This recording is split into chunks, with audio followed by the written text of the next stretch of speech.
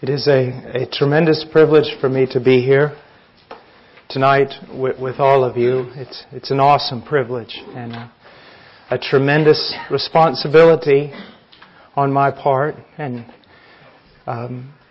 all this afternoon, especially when I came in here, I just felt overwhelmed at the responsibility of speaking here. And so desperate my heart is that this not be a vain exercise. There's so little time. Our lives go by so quickly. So much of what I've looked back on the past of my life, even my Christian life, vain works, lost moments, every one of them worth all the money in the world. And even to do things in the name of God, without being in the center of His will or without His power, it's useless. It's just all vanity. And I have great joy and confidence tonight in my God. But I'm also quite aware of the absolute need. And I will think back probably 40 years from now and look back on this moment and realize I didn't have a clue about the size of my need. For a young person, that's very important. You recognize the need of God in your life, but so little you really know about how much you need Him. But you will grow because He will daily, year by year, cuts your floor out from underneath you so that eventually you have nothing to walk on, but every time you look down you see a rock below your feet. We're going to go to 2 Corinthians chapter 5 tonight. 2 Corinthians chapter 5.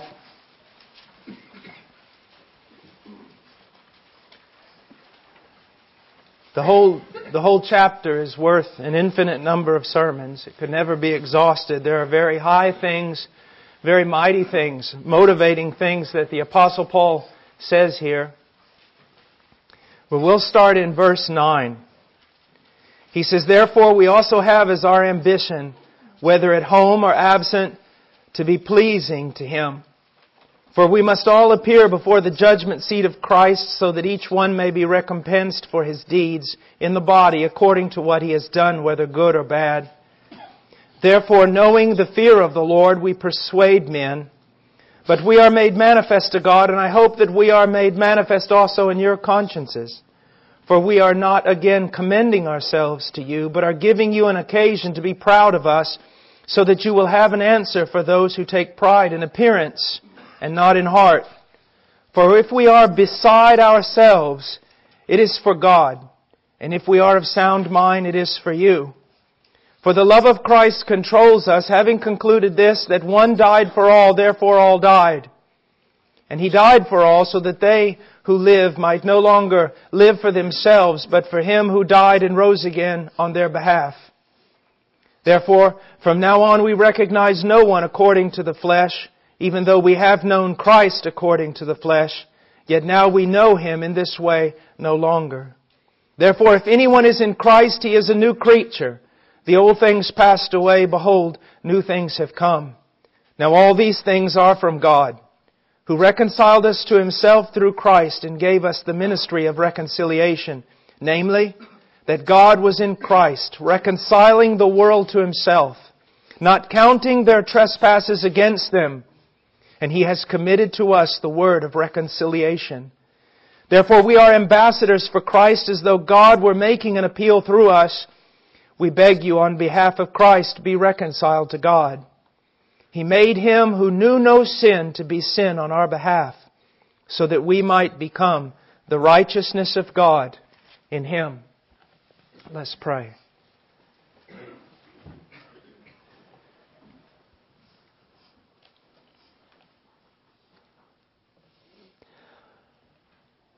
Father, I come before you in the name of your Son, Jesus Christ.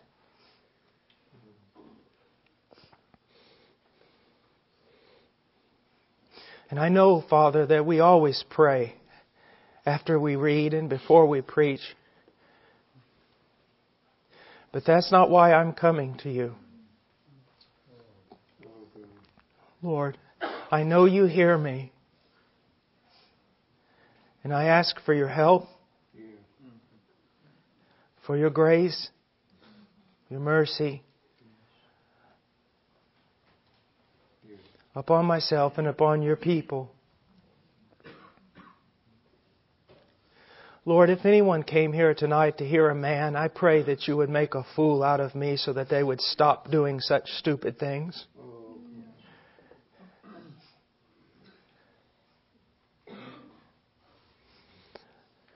Only Your presence, Lord, and Your kindness to us tonight could make this anything other than a vain event. We trust in You, God, and we ask that You would help Your people and prove once again Your power to speak through rocks and donkeys. In Jesus' name, amen. In verse 9, Paul says, "Therefore also we have as our ambition, whether at home or absent, to be pleasing to Him." Sometimes Paul in the New Testament makes remarkable statements that most of us would be afraid to make. One of them is, "Be imitators of me." I mean, when I think about the power of that statement, the boldness of the Apostle Paul, I'm timid, I'm afraid. I don't know when I've ever made that statement, nor do I think I ever might make that statement. And yet this statement to me is just as bold, for he says, "We have as our ambition, whether at home or absent, to be pleasing to the Lord." Paul is saying, I have a pure motive. I have a pure ambition. That's an amazing statement. Because when Paul Washer scrutinizes his own life in light of the Word, it's not often that I can say I have a pure motive or a pure ambition. But at the same time, I think as Christians we need to be careful that sometimes we judge ourselves too lightly, but sometimes we are afraid.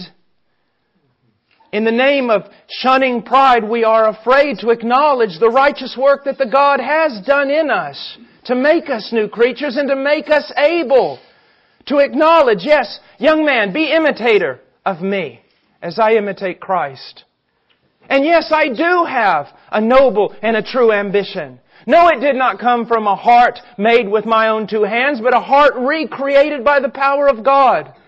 Many times in the name of humility, in the name of trying to shun or avoid a prideful look, we fail to acknowledge the very power of salvation. And we ought to stop doing that. We know that we can do no thing apart from Christ. But we should know that we can do all things in Him. We know that we were born with a wicked, depraved heart that no one can know. But we know that we have been born again with a new heart, created in the image of God in true righteousness and true holiness. And so I appreciate these statements. And these statements are a rebuke to me and a rebuke to you often with regard to our false humility. And not acknowledging what God has done in our life. Now with this sermon, I don't really know where we're going. But we're going to go down through here and we're just going to pick out truths that may help us. That may help us. Now he says, "Therefore we also have as our ambition, whether at home or absent, to be pleasing to the Lord." I always think about the ambition that I should have on this earth. An ambition to serve Him, a desire and a passion to love Him and to do His bidding. But what's a remarkable thing to me in this statement is that those who have already made it into glory, they have ambition. Have you ever thought about that? They have ambition. They have passion. There's this purified emotion, this purified passion, this purified ambition to continue serving the Lord, to continue blessing His name and to continue worshiping Him. A lot of times we have this idea that someday we're going to pass over into glory and we become almost these spiritual machines. Or they have these mystical Hindu ideas that somehow we're going to be collectively brought into this oneness with something. But the fact of the matter is, I enjoy the fact that one day when I step over into glory, this passion that I have now is going to explode into greater passion. And whatever is pure about the passion I have now for God is going to explode into absolute, pure, holy passion so that absolutely everything that I'm passionate about will be right. Everything the believer who is in glory right now, nothing is ever prohibited from the believer in glory. Every desire that ever even begins to find a corner in the heart of any believer in glory, every one of those desires is met in full because all those desires are pure. Because they are so changed. So changed. So full of glory. He says, now, therefore, we also have as our ambition. Young people, listen to me. Every man is ambitious. Even to say it to a lazy man, you're lazy and not ambitious, that is not true. For his ambition is slothfulness. All men have ambition. All men are passionate, even those who are passionate about not having passion. All men have ambition. But not all ambitions are right. Not only are not all ambitions right, some are downright foolish, disastrous, demeaning, sick, perverted. What is your ambition? What is your ambition? Is it to go to college? Is it to be educated? Is it to get a good job? Is it security? What is your ambition? I can tell you this. You will be empty. You will be poor. You will be pitiful. You will be miserable to the degree that your ambition faces towards anything other than the will of God.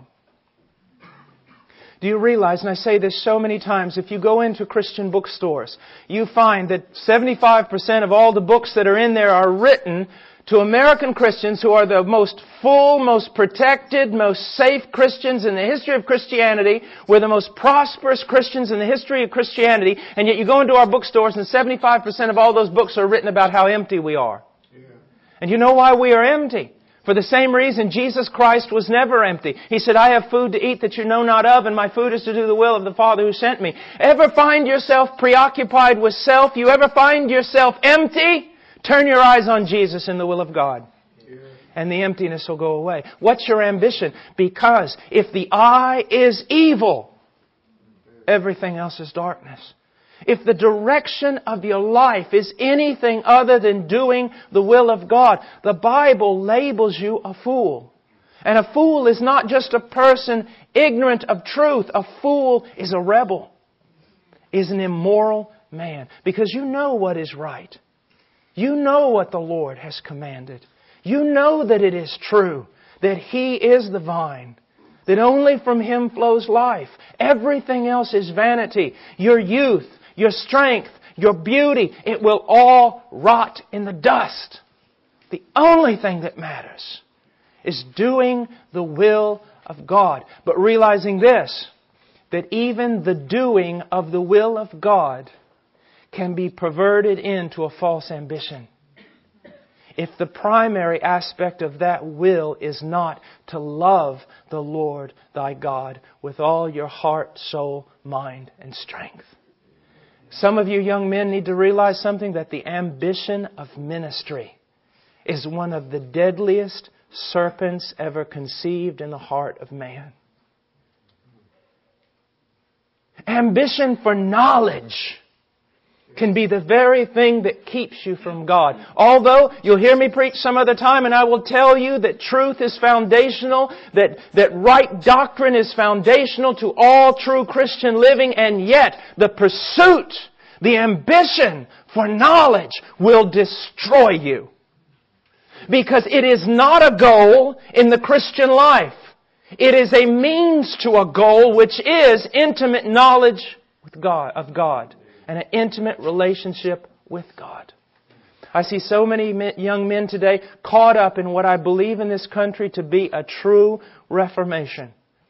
A true working of the Spirit of God to raise up a group of young men and women who are going to be true to His cause and true to His Word. And yet, even in this great work of God, I see a terrible thing happening. Ambition. Ambition for knowledge. Because in knowledge there's power. And power is always an evil thing. Except it is the power of God under His sovereignty. So he says here, have as our ambition, whether at home or absent, to be pleasing to Him. Martha, Martha, there are so many things you are so preoccupied with. When was the last time you sat down and just did a Bible study asking one question? Lord, teach me. Can you teach me what is pleasing to Thee? And then pray much about the Lord empowering you to do that which is pleasing to Him. We're so busy with so many pursuits that we should not follow. The older I get, the more simple the Christian life seems to become. The truths of God, the farther you go into them, it seems sometimes the more complex they are, the more hard they are to understand. But for my part, and what the Lord requires of me, it seems to be rather simple. Rather simple. To know Him should be my ambition. Just Him as the ultimate goal. A lot of people want to know God as a means to something else, as a means to greater ministry, as a means to greater usefulness. No, it's not a means, it is an end. To know Him and then to be pleasing to Him. A man who is called by God to serve on a line in a factory all the days of his life, and yet rebels against that will and starts 35 churches in Ethiopia, is not pleasing to God. It's will worship, no matter what is the outcome. But your passion should be simply to find, Lord, what is pleasing to Thee? What do You require of me? Now, he says this, he says, we also have as our ambition, whether at home or absent, to be pleasing to Him. Now, we have to ask ourselves, we stand back for a moment and say, what is this motivation for Paul to have this one ambition? Why does he have this one ambition? What is the thing that produces this ambition in Paul? Well, the part of this passage that we didn't read, verses 1 through 8, are very, very important. And he says something very important that I want us to see in verse 4. He says, for indeed, while we are in this tent, while we are alive in our mortal bodies, we groan being burdened, because we do not want to be unclothed, but to be clothed, so that what is mortal will be swallowed up by life. Now look in verse 5. For He has prepared us for this, for He who prepared us for this very purpose is God. Now I want you to think about something. For what purpose has God prepared you? For what purpose? You know, when you're a young boy and you want to go out for Little League baseball or something, and you find that the coach is constantly giving you jobs that aren't that prominent on the team. That was my case. Paul, go fix the fence. Or there's water needed here, Paul. You see him just working with a kid, and he pulls the kid aside and he says, I've got a tremendous purpose for you. That motivates a child. That motivates a kid. It motivates a man. What is God's purpose for you? And look at this. This is the purpose for which He has prepared you, to be swallowed up by life. Think about that. While you are in this body, no matter how much you grow in Christ, no matter how mature you become, you are still going to have groanings and frustrations and all sorts of things. If you get into the ministry and you enjoy a sense of the presence of God and doing His will, there's still going to be a struggle. There's still going to be defeat. There's still going to be hardships. There's going to be frustrations. But then you'll look and say, for what have I been made? For what have I been bought? Why have I been recreated? To be literally swallowed up by life. Young people, this is Shadowland. This is the dream. This is Plato's cave. This is the shadow on the wall. You see, this is a thing through which we must pass. We are pilgrims and we must pass through it. It is necessary that these things be done for the will of God to be fulfilled and for God to be glorified. But we were not made for this abnormal state. God has purposed that we be swallowed up by life. As I always say, yesterday I was 9, today I'm 44, tomorrow I'll be 90. Life goes by that so fast. And I hear secular men and even some Christians grieving about how life goes by so fast. I would that I could close and open my eyes and I would be in glory. I don't grieve that life goes by fast. I groan that it does not go by fast enough. So that this man, who must at times groan, who must at times be afraid, who must at times struggle with this life, will one day literally be swallowed up in life. The very life of God. What an encouragement that is for us to serve the Lord and to do His will. What great encouragement is there? That no matter what happens to me, no matter the trials, no matter the sufferings, no matter the hardships in this mortal body, I look ahead to the fact that I am to be swallowed up by life.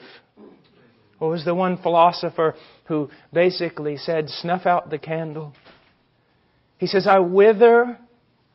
He was on his deathbed and he said, I wither as a dried up old leaf. I will fall to the ground, be crumbled, and pass into nothing. And the Christian says, please, put out the candle, because the sun is coming up. What a life stands before us. I always hear this thing, and I hear it more often and more often. You're so heavenly minded, you're no earthly good. Well, I say you're so earthly minded, you're no heavenly good. Because that is our hope. That is an thing that promotes the right ambitions in me. It's a lovely thing. More than that, it's a powerful thing. To have your eyes focused on eternity. To have your eyes focused on the hope that awaits. What awaits this man? What awaits me? No, not Charles Spurgeon, not Jonathan Edwards, just me. Pitiful me, that if you stayed with me 3 weeks you would be disappointed. Me! This bumbling, silly, half-hearted preacher, if he can even be called such a thing. Think about it, me! Not just the big guys, not just the winners, not me! I'm to be swallowed up in life. Right along with that thief who died on that tree and was swallowed up in life. Oh, gosh. Obviously, I do not preach well tonight, and obviously the Spirit is not working, because if it were, you would be on your faces either worshiping God or dancing on the tops of these chairs. What a joy is ours. Now, he goes on and he gives us another reason for such a motivation to serve the Lord. And it is somber and it is serious and it is solemn, but it is not morbid. It is not morbid, not for the believer. He says this, for we must all appear before the judgment seat of Christ.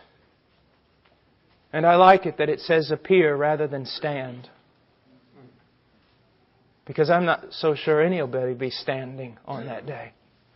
It says appear. As I've heard Brother Leiter say, at times someone will say, make a bold statement. Well, I'll stand there, I'll deal with... No, you won't deal with God. You will melt before Him like a tiny wax figurine in a blast furnace. But he says this, Paul, the apostle, said that he had a great ambition to please the Lord, and this was one of the reasons, for we must all appear before the judgment seat of Christ. All of us. so that each one may be recompensed for his deeds in the body, according to what he has done, whether good or bad. Now I want you to look at a few things here. First of all, deeds, and then body, and then done.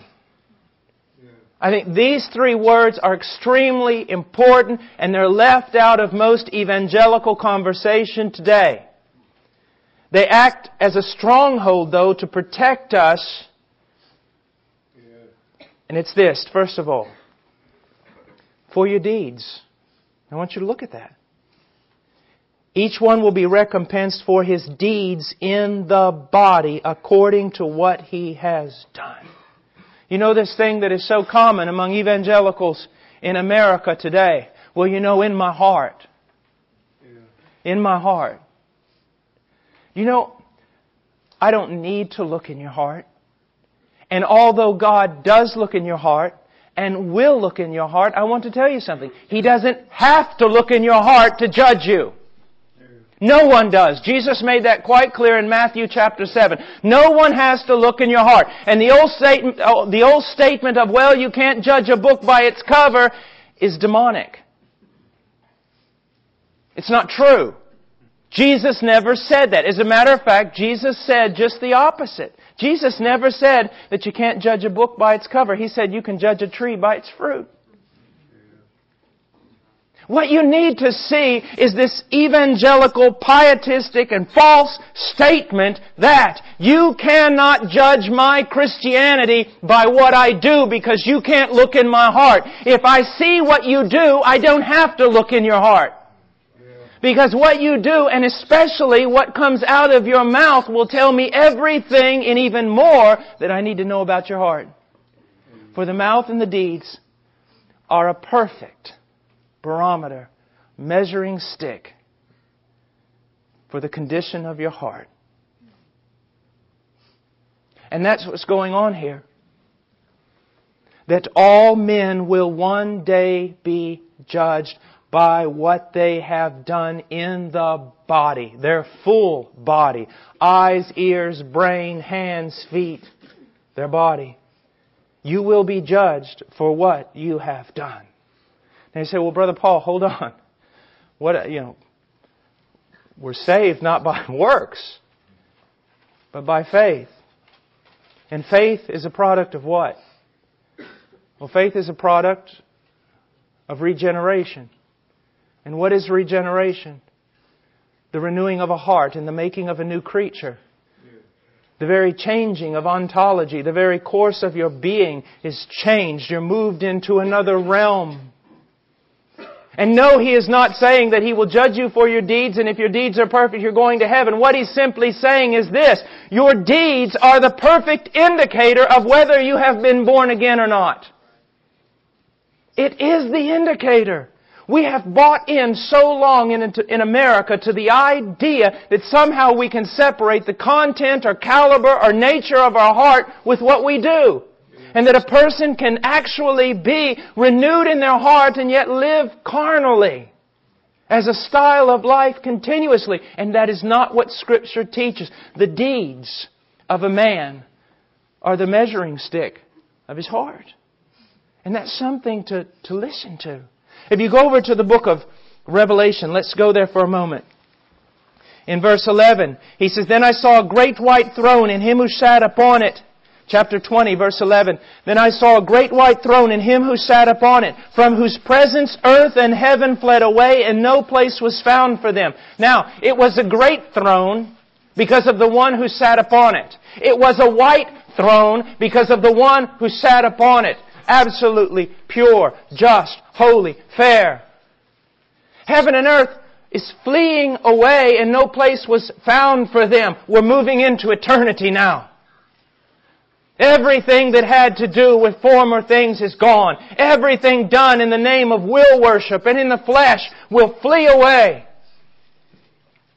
This one who sits upon the throne is beautiful to His elect and terrifying to those who have rejected Him. There's no place found for them. And I saw the dead, the great and the small, standing before the throne. Now I want you to look at something here. Some people think they are so great that they will never stand before that throne. But they will. But that's not our problem.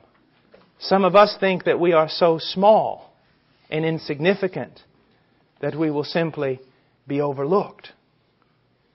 And neither is that true. The great will stand before Him, and none will get out of this day. And the smallest among men, the most insignificant among men, will also stand before Him on that day and be judged. One will not be delivered because he is great and rich, and another will not be delivered because he is humble and poor. They will all stand before Him and be judged. This is an awesome category. This is an amazing thing to think about. You have a date with destiny you cannot avoid. And he goes on and he says this, I saw the dead and the great.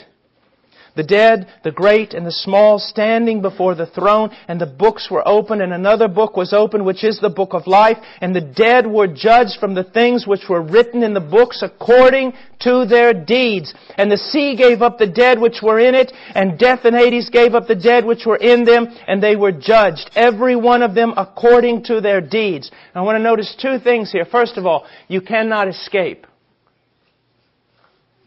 You cannot hide in the grave. You cannot hide in the depths of the sea. You cannot hide even in hell. But you shall be brought up from wherever you are. You shall be pulled down from wherever you are. And you shall stand before God. Another thing I want you to see that is very, very important, it is this. It says in verse 12 and again in verse 13, they will be judged, every one of them, according to their deeds. Verse 12 ends that way, according to their deeds. Verse 13 ends that way, according to their deeds. Do your deeds reflect a true conversion in your life? Now, we are not saved by the works of the law. We are freed from the works of the law. But Paul tells the church in Thessalonica about a works that spring forth from faith. James talks about works that validate faith. What I want you to see is something that is probably not too prevalent among you, but in all the places where I preach in America, it is very prevalent. That who you are and what you do cannot be treated as two separate entities. Yes. They are one and the same. Because salvation is not simply you making a decision to jump out of the line going to hell in order to jump into the line going to heaven. Salvation is a supernatural work of God whereby the very nature of a man or a woman or a child is changed. They become something different, a new creature. Now you will be judged. You will. Now for the sinner, for the unconverted, what does that mean? It's a terrifying expectation of judgment. It is a horrifying thing that some of you will have to experience lest you're converted in the future. You'll have to experience it. I would estimate, I would believe that you would not be able to stand before that throne, but God will strengthen you to make you stand just so He can judge you. It's terrifying. And for those of us who believe, it is not terrifying, but it is solemn. I do not believe that the first thing that the true believer will see when he looks at the face of Christ, I do not believe that he will see on that face a frown or a scowl. I do not. I believe that he will be swallowed up in life and love. For Christ is our interceder, our Savior. But there is a judgment, and you will be judged. And so will I. To be honest with you, my friend, I think it would be a less painful thing to be judged by an enemy than it would be to be judged by the one who unconditionally loves. I'll never forget several years ago, feels like 100 years ago, in seminary. It was the first day of class, and on the first day of class in seminary, you don't have class. You just kind of run in and you get your syllabus and you run out. And I was taking a class by a very well-known professor by the name of T.W. Hunt. Just a prayer warrior. He would pray 3 hours a day for his students. It was just such a pleasure to know the man. The fragrance of Christ was all over him. And we all kind of ran into class thinking we would just pick up our syllabus, about 30 of us. And I got in there and, well, where were the syllabuses weren't there, but Dr. Hunt was standing in the front of the class and he asked all the students to sit down. We thought, kind of unusual. And he said he was a man who had memorized just books and books of the Bible. And he was talking to us about Christ and the beauties of Christ. It was a class on worship and what he wanted to do and what he wanted to achieve in that class that semester. And then he mentioned some obscure verse in some obscure place in Scripture. And he said, would someone please tell me, what does that verse say? Just off the top of our heads, he expected us to answer. And I was looking around like, I don't know. And he looked at us and with love, he looked at us and just kind of sighed. And then he said, well, one of you please just open up the Scriptures and read it. And not one person had brought a Bible to class because we were just running in there to get our syllabuses. And that old man looked and didn't say another word. He set someone to handing out the syllabus. And he walked back up to the podium. And he put his head down. And all of a sudden you just saw tears running down his cheeks, onto his shirt, onto the floor. And one by one, like those Pharisees who walked away from Jesus when He said, the first one of you who wants to, without sin, cast the first stone. We just all gradually, over a course of about 20 minutes, made our way out of the class. And I was talking to my roommate as we were walking out the door, and I said, I would have rather been stoned. I would have rather have been just cut out of the class, flunked it, have to take it over, than to have to endure so much love for me pouring out of the heart of that man. That judgment, I do believe the first time you look in the face of the Christ, there will be nothing but love. But love sometimes can break your heart in a million pieces. Now, he goes on. Why did he want to serve the Lord with such ambition? Because he was going to see Him. He was going to be judged by Him. His life was going to be scrutinized by the Christ. And he wanted to just offer something there. My little boy, he'll draw a picture or do something and he just can't wait till I come home from the office. He wants more than anything for me to grab that picture and to look at it and say, well, that's the most fantastic, it's the most fantastic thing I've absolutely ever seen in my life. Oh, Dad, do you think so? Oh, I know so. It's a thing unlike any other thing I've ever seen. I have become convinced that absolutely everything in life is given to me by God to teach me something about Him. I do not dread the day of judgment like a lost man who knows not the blood of Christ. But I do desire, don't you? Don't you? Desire, Lord.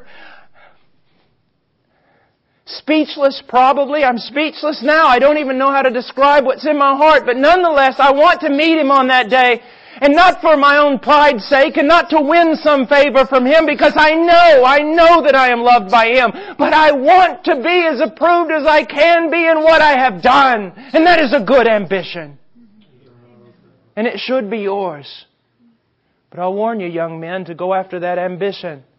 You will face the frowns and the scowls of carnal men. Because make no mistake about it, anyone who seeks to live a godly life in this world will be persecuted. I heard Dr. Ravenhill one time. He said that the Lord had given him a word for the year. And what was it? Rejection. That he would be rejected.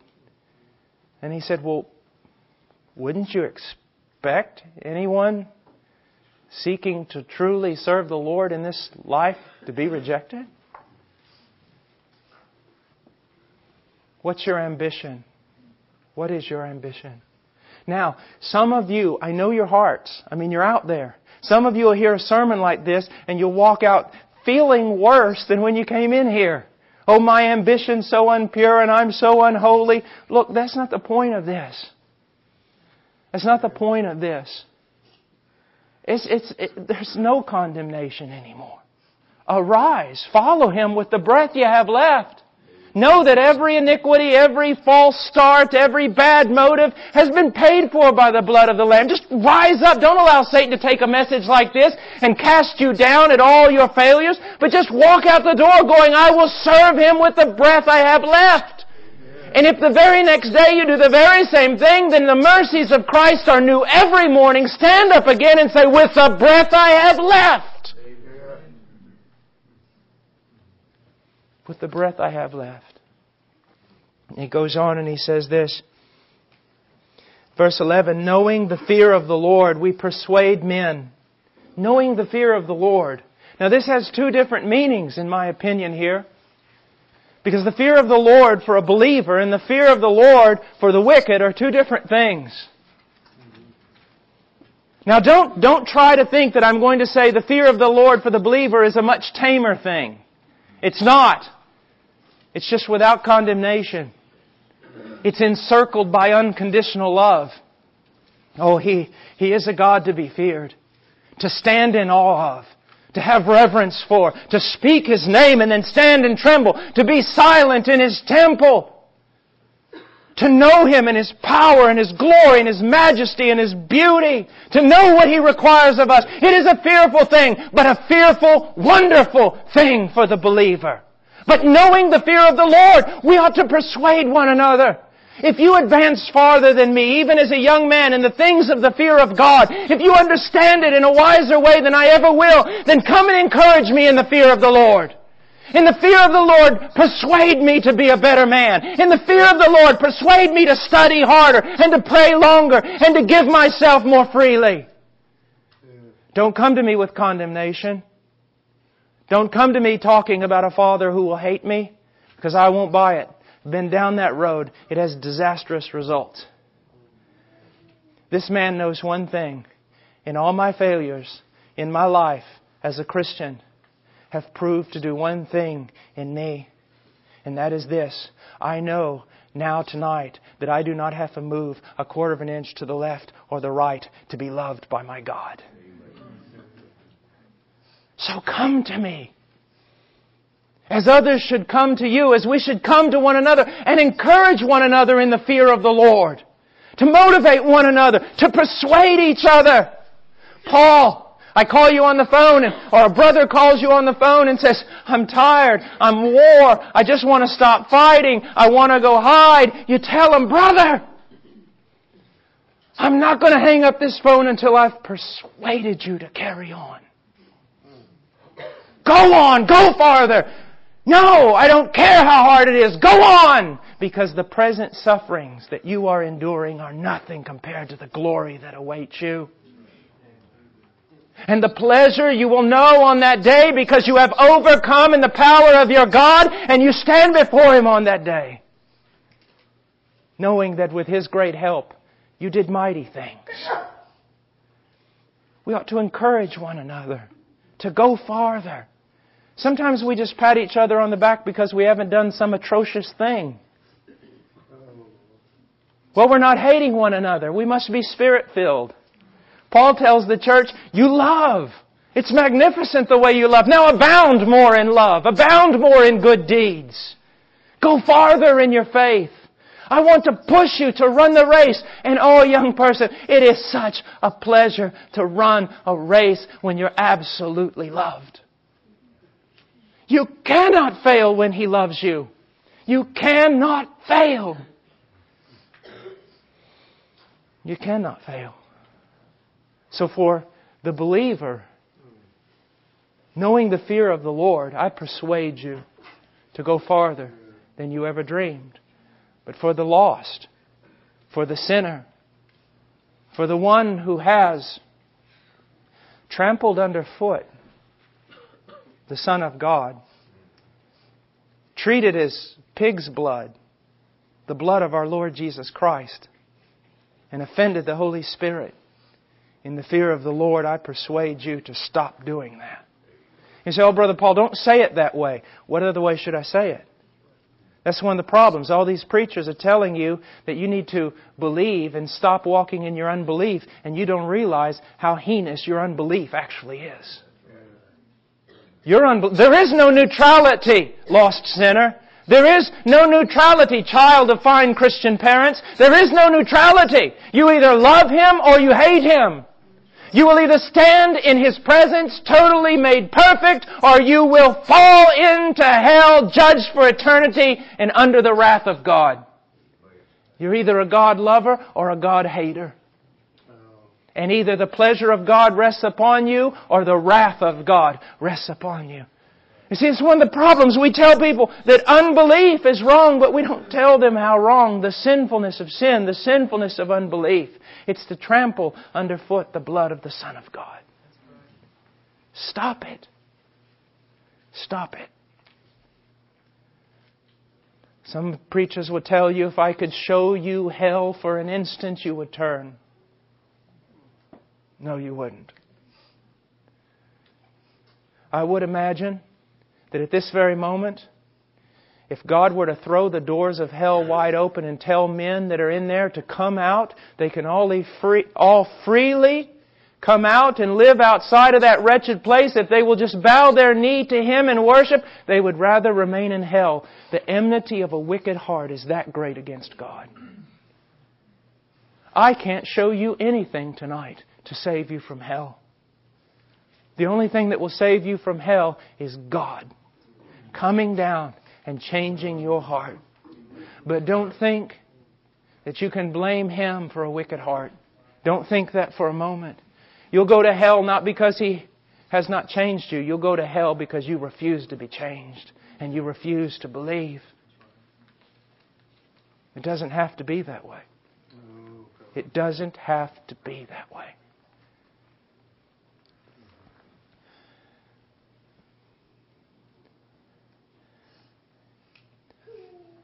Do you realize what you can do to yourself as a preacher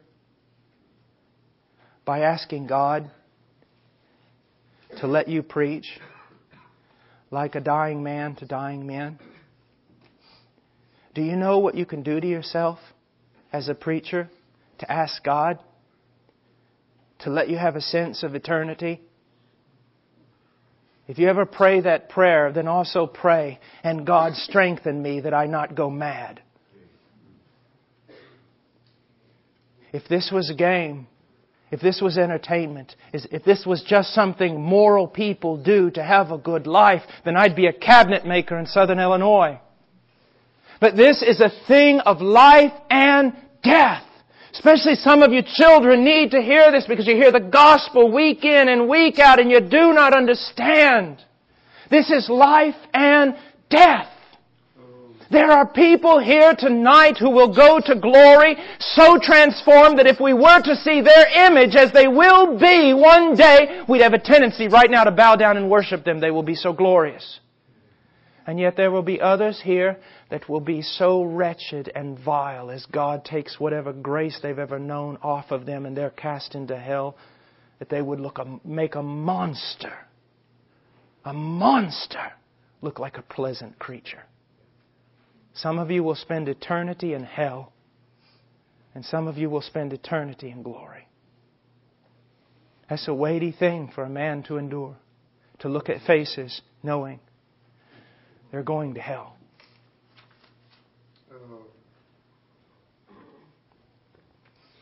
He says, therefore, knowing the fear of the Lord, we persuade men. It's been very common recently. I hear young preachers saying, well, I don't give an invitation in my church. I don't give an invitation in my church. Is it some badge? I don't give an invitation in my church. Well, I will agree.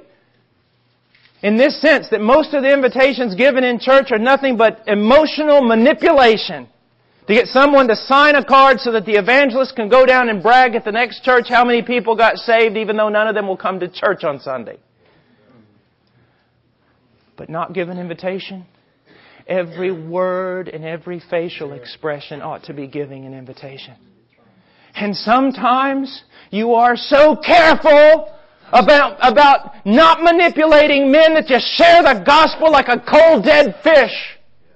The fact of the matter is we should plead with men. Whitfield standing up there preaching, blood coming out of his mouth, pleading and weeping over men to be saved. Spurgeon crying out to men to be saved. Jesus Christ weeping over Jerusalem to be saved. Paul the Apostle said, persuade, convince. This is a strong word. Every bit of the armament God has given me, I'm going to use to go after your soul. Remember this old preacher, he was Wesleyan holiness, was one of the greatest preachers I've ever heard in my life. I'll never forget one night he came out on this platform, old preacher. Boy, you could just look at him and knew. He walked out on that thing and he looked at the people and he goes, I'm hunting souls tonight. And he did. He did. Sometimes we're trying to be so careful about our theology and it's nothing but pride. Because we got people that we think are important and we want them to think well of us. I ought to preach in certain ways that I offend everybody in everybody's camp. That's the way Spurgeon was. He'd preach something and those hyper-Calvinists would get so mad they wouldn't know what to do. And then the Wesleyans would start saying hallelujah and he'd preach something and they would say anathema. He made everybody mad. I think except the Lord. He believed in sovereign grace. And He believed in pleading and begging with men to come to Christ. Oh, the old preachers. I remember when I was a little boy, just old preachers that would come to my house. My grandfather was a just staunch, sovereign grace old missionary to Peru, one of the first in the 1920s, Baptist missionary. A letter from him that I read a while back in which he had walked across the entire state of Kentucky with a suitcase in his hand and lived for 6 months on bread and milk, going to all the mining camps, being run out of so many towns. He believed in the elect. He believed in the sovereignty of God. And he believed that men had to hear the gospel. I don't agree with him, but I appreciate one belief he had. He said, gospel tracts are for cowards who don't want to face men face to face and preach. Now, I don't believe that. I believe in tracts. I believe there's some good ones, and I believe in writing them. But there's some stuff there, isn't there? You walk up to a door, you knock on the door, and all the while praying, oh God, don't let them be home. Young men wanting to be bold as lions in the pulpit, you put them out in the middle of a housing project on a street corner, and a mouse could knock them down. We ought to be the type of preachers that plead for men, beg men.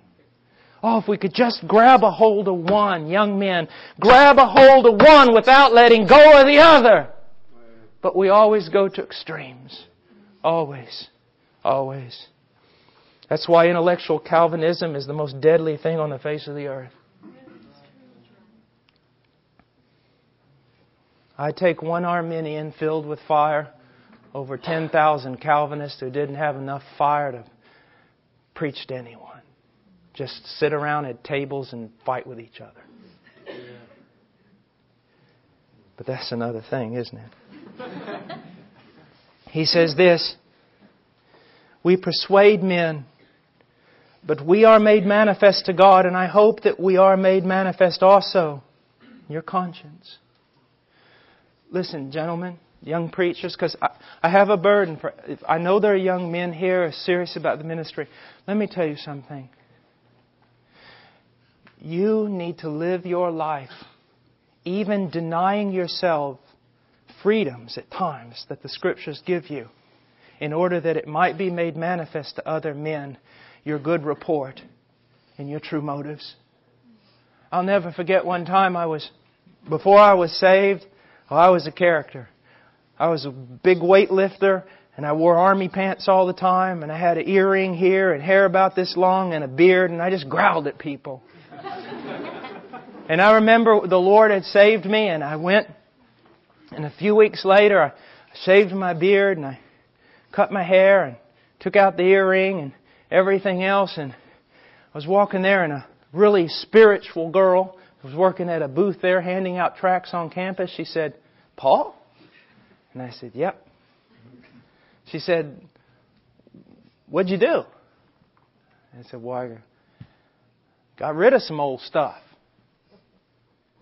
She's going, "Well, Paul, be careful. You don't fall into legalism. Don't let people press you into, trying to look a certain way." And I quoted something to her that I just heard an evangelist preach a couple nights before. I said, "Listen, sister, I'd shave my head. I do whatever it requires not to be an offense to men. I give away my freedom." I'm glad he said it, because I would have never known to say this. I said, "I give away every freedom. Give away every freedom that I might be able to speak the gospel to men, and that I not be an offense to them, but the gospel be an offense to them."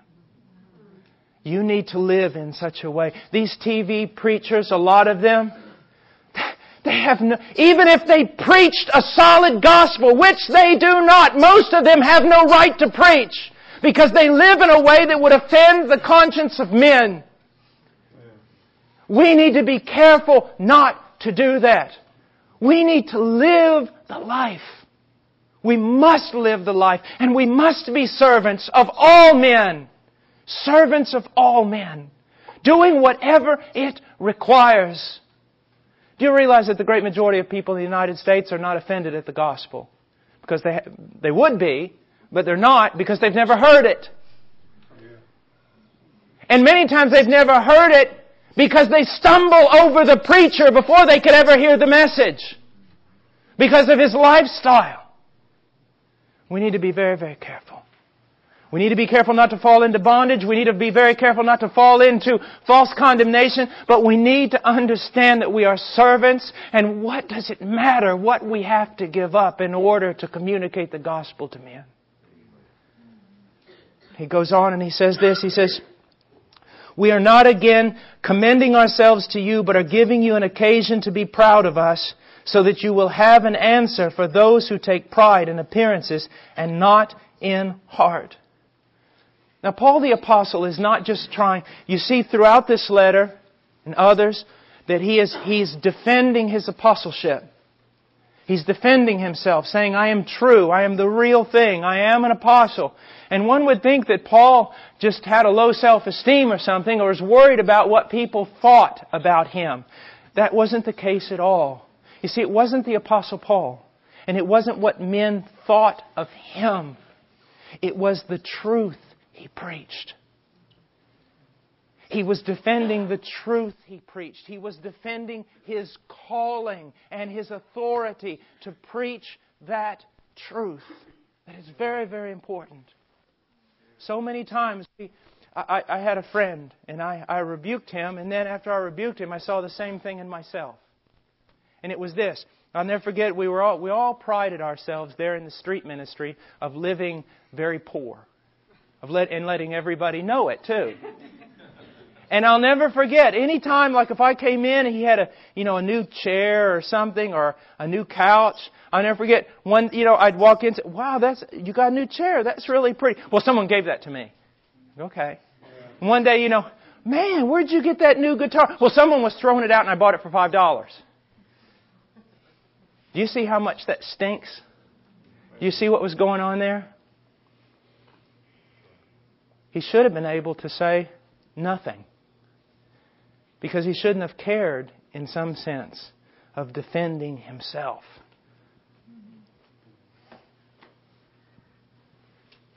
But there is a sense in which at times we have to We have to prove the integrity of our lives because it's not our reputation at stake.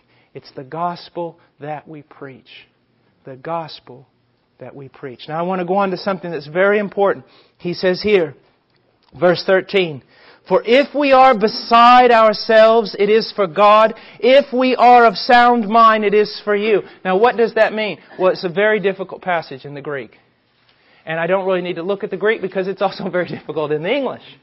It is a very, very difficult passage. What does he mean? Well, I believe he means this, after looking at both. For if we are beside ourselves, it is for God. How many times was Paul referred to as insane? As just, how many times was he attacked? I mean, Paul's insane. I mean, he's out of his mind. Now, why would anybody think that? His zeal, His passion, the hardships He suffered, the things He taught, the extent to which He was willing to go for the gospel. And also I could imagine that a man who had such heavenly visions, preaching those heavenly visions to men who he knew were going to either die and go to heaven or die and go to hell, you could imagine that at times he got beside himself. I think that's something wrong with preaching today. I was preaching in a church of some reputation years ago, and I remember a wealthy church and very large church, and I couldn't figure out why on earth they'd asked me to be there. And I saw some people up in the balcony, and they were kind of snickering and things as I spoke about hell and about heaven and about the cross of Christ. My shirt was all wet with tears. I had been crying and screaming and pleading with the people. And then the Lord just impressed upon my heart. I just stopped and I said, "You think I'm a madman. And some of you will come back tonight just to watch a madman rave. But let me ask you a question. In talking about God, in talking about the cross, in talking about heaven and hell, life and death, wouldn't you expect me at times to be a madman? How can a man know these things and preach these things with culture and respectability all the time?" One of the greatest problems, when a preacher becomes civilized and respectable, he's of no use to God. Again, I go back to something. This is not just about secular humanism, about just making your life good while you live here and then perish like a beast. This is about eternity.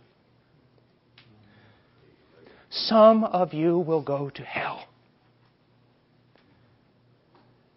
Wouldn't you expect a man who has been called to live for these things to be somewhat wild? And in this twisted, stupid age, to seem out of his mind.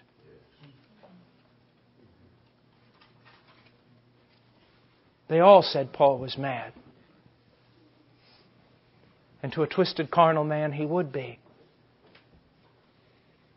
But they called his Messiah a madman too, a Samaritan with demons. Imagine, what do you think it was like for Christ to stand there on that day and say, in a Nazarene accent, "I am the way, the truth, and the life"? Do you not realize they thought him a madman, a carpenter from Nazareth? The way, the truth, and the life. Come and drink, eat of your flesh. What are you? Don't we say rightly you have a demon? I pray that God would raise up some young men that will go so far beyond me. I pray that God would raise up young men that young men, don't pride yourself in being able to cross every T and dot every I theologically. Desire to stand in His presence and to know Him and to know that when you lift your voice to heaven, He hears you. And your name is known there as well as hell. A madman. But then he also says, and I think to caution young preachers also, he says this, "And if we are of sound mind, it is for you." He's saying we do give you weighty and sound arguments. There's nothing, Paul said, that contradicted the prophets of old. He was able to lay down the logic with the best of them. Some of the book of Romans, even by secular logic professors, they admire what Paul did. You see, many of the classic arguments of logic, Paul with sound mind, Christ, who spoke like this man? But here's something Paul was trying to say to the church of Corinth. Look, if I speak with wise arguments, it is not that I am seeking to win you for my own advantage, but I use this wisdom and this logic and this soundness for your own good. A man who just speaks like a madman is a madman if he never comes to earth and speaks with a reason that can be understood by a child. He goes on and he says this. He says, an answer for those who take pride in appearance and not in heart. When are we going to learn this truth? When? Appearance is everything today. It's nothing to God. It stinks in His nostrils. Heart, not appearance. I pray that God will raise up a young man, but he will not be like King Saul. He will be like the Apostle Paul. Nothing in him. Who is this babbler? Has no power of speech. He's not bold in our presence. Don't worry so much about appearance. Don't worry so much about the proper etiquette in preaching. Don't worry so much about being dignified among men. Cut yourself off every chance you get from the arm of the flesh. Because it's the heart. You want God to use you. Tarry with Him. Live with Him. Walk with Him. Pass the midnight watch with Him. Come out of bed. He'll meet you there. You won't be a preacher unless at least sometime the sun comes up and there's dew on your head because you've sought Him all night. You're cold with the wet dew. You won't be any count to Him going out on Christian retreats and getting together with your friends and singing Kumbaya. You'll be a count to Him when you separate from the boys. Go up on a hill and throw rocks at the gates of heaven until God answers. You can know everything and not know a stinking thing. You can. You can. It's not about truth. It's about Him. And truth is a means. It's not the goal. Verse 13, we have said, we'll move on, we won't finish, I won't keep you, but I want to go to verse 14. He says, for the love of Christ controls us. Now, there's a debate grammatically, is it Paul's love for Christ or Christ's love for Paul? And I think John answered the question. Paul loved him because Christ loved him first. It is always, primarily, never is this order interchanged. Paul was primarily motivated by Christ's love for him. But it is impossible for a man to taste of such things. If that man has a renewed heart, it is impossible not to return that love, at least to some degree. And this word compels. It's almost a word in which you go, okay, there is no English word. We're going to have to write out about 20 words to get this one. It means compels, but also restricts, to push and to bind, to even make a prisoner of, a captive, controlled by His love. He would always say that he was a prisoner in chains. You know, because he was. There were chains. He had them on him. But I think when Paul was referring to that, he meant something much more. He was a prisoner of Christ. He could have turned his back on Christ and been out of those chains in a second. They would have exalted him back to Judaism and used him as their prize to show Christianity was all wrong. It wasn't chains that held Paul. It was love that held Paul. I knew a young man at no small university who was on his way to many things. And he was converted. And he started going out and standing on the student mall and preaching and handing out tracts just a few days after his conversion. And some of his friends who were Christians came and said, "Do you know what you're doing?" I mean, they embraced the young man and said, "Look, we're your friends. Look what you're doing." I mean, people began to talk. They think you're out of your mind. I mean, my good, what are you doing out here? Can't you? Girls are laughing at you. Guys are mocking you. What on earth are you doing? And I'll never forget that young man turned around and he goes, What do you want me to do? What can I do? I don't have any other choice. I'm a prisoner. He died for me. He really died for me. What do you want me to do? What else can I do? I'm a prisoner of His love, of what He's done. I'm free. I mean, you'd expect something out of me, wouldn't you? Paul says the love of Christ compels.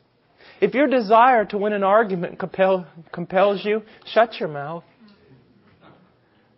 The love of Christ compels me. And that's a good sign for absolutely everything you do. The way you talk to somebody, the way you act, everything. Just ask yourself, is this being compelled by the love of Christ? And it's terrifying. You know, people talk about the law and the lightning and the thundering and the high standard and everything. None of that. Take the whole thing and it can't measure up to this thing right here. The love of Christ controls us. Having concluded this, that one died for all. You see, nothing else is strong enough medicine. Nothing else. Young person, listen to me. When you're converted the first few years, a lot of times God puts His hand over you, protects you with such grace, and you think that Christianity is a quite easy thing, and little by little He's going to pull that back. It's going to get difficult. The only thing that's strong enough medicine is the love of Christ. The love of Christ.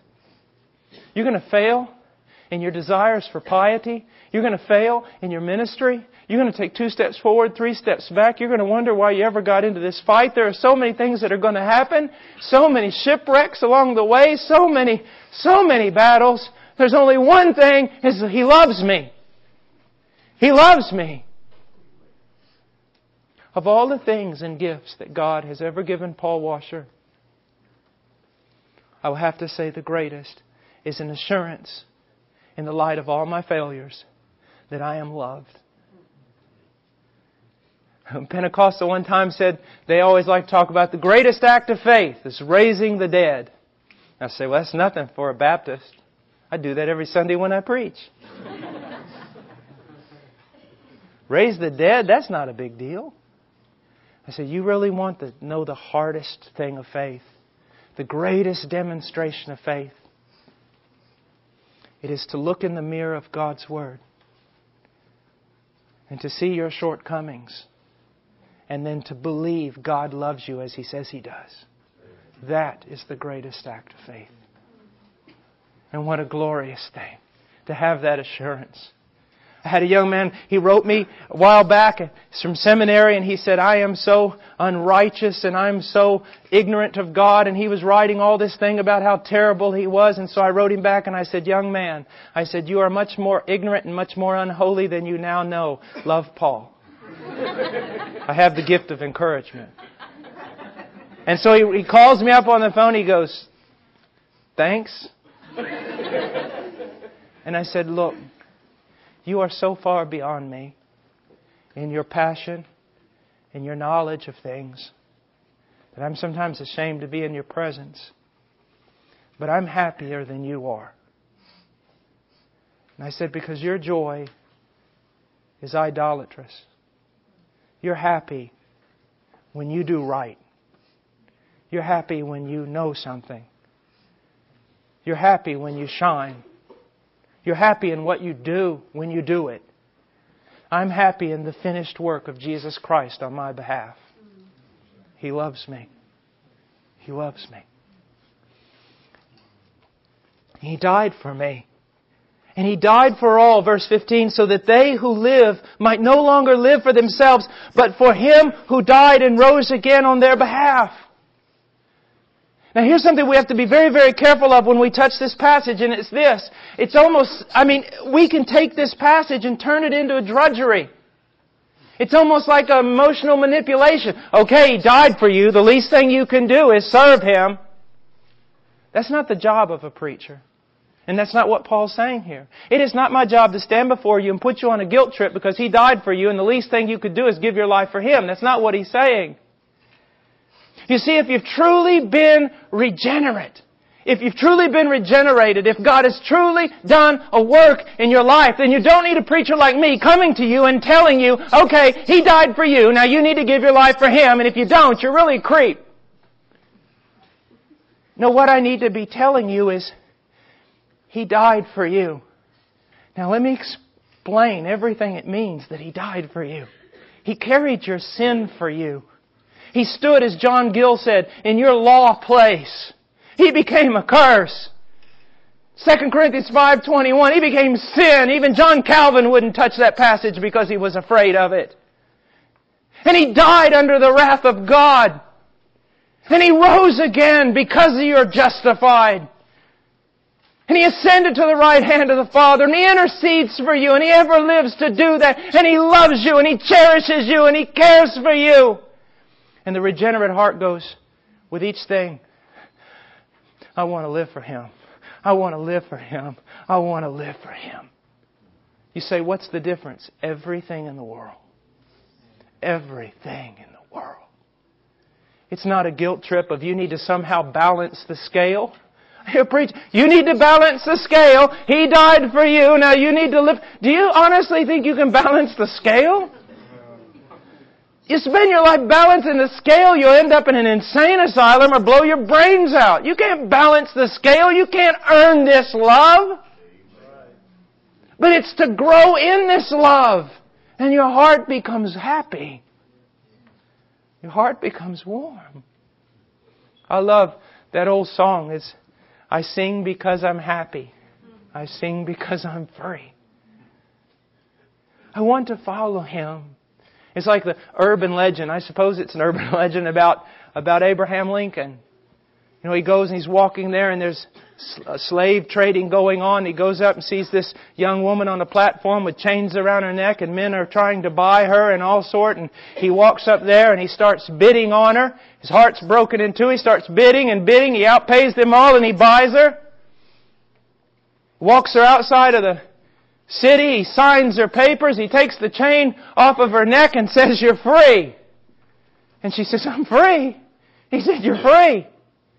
She said, "You mean I can do whatever I want to do? And go wherever I want to go?"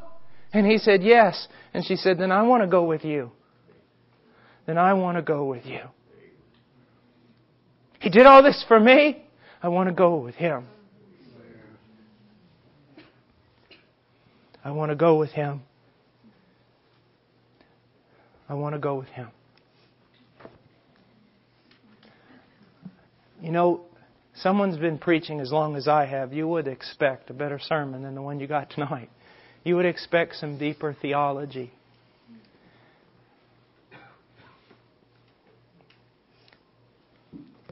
I already know more than I'll ever be able to apply in 300 years.